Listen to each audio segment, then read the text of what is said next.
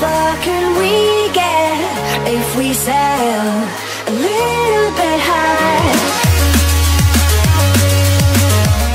He may look like the guy who hung out with a monkey named after a bear and was one of 2 dads before that was cool.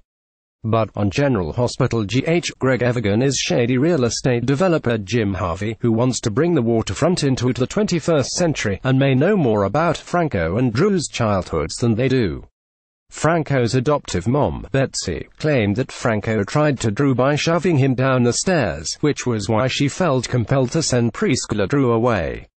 But was it her then boyfriend, Jim, who actually may have been the one feeling homicidal? Whatever 12,000 of fans decided, advertising invented by teens. Go ahead, judge a book by its cover. That Jim looks creepy, 61% of you have officially decreed. And that means he had to have had something to do with what happened.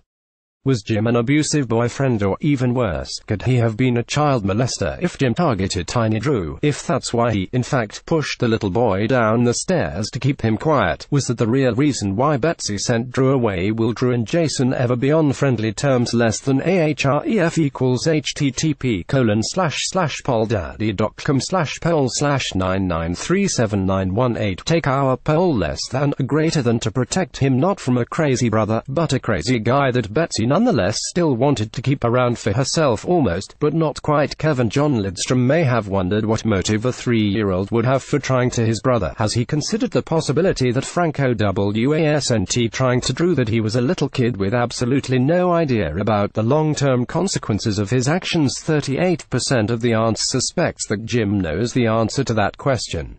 He may not have committed the act of violence, but it's very likely he might have driven Franco to it. General Hospital GH airs weekdays on ABC. Check your local listings for airtimes. Advertising invented by teens.